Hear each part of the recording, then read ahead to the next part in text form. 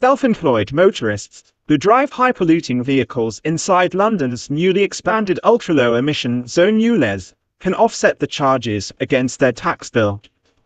It has emerged people who use HM revenue and customs self-assessment service are entitled to tax relief on travel expenses, including low-emission zone charges, if they have been incurred wholly and exclusively for the purposes of the trade.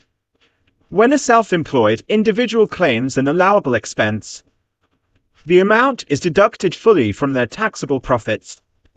The rate at which the tax is charged is dependent on a number of things, including the amount of profits and other sources of income.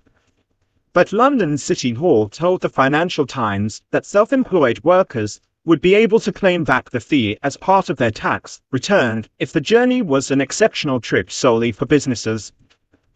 The loophole will be of particular interest to tradespeople, many of which have had to consider scrapping their vehicles and replace them with greener alternatives to avoid paying the £12.50 daily charge, which comes into effect today.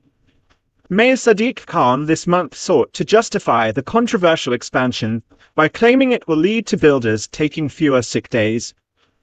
The Mayor of London said increasing the ultra-low emission zone levy to cover the entire capital later this month was in tradespeople's interests.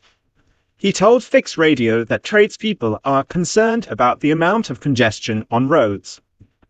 And in an attempt to justify the expansion, he added, "I understand, it's particularly difficult now.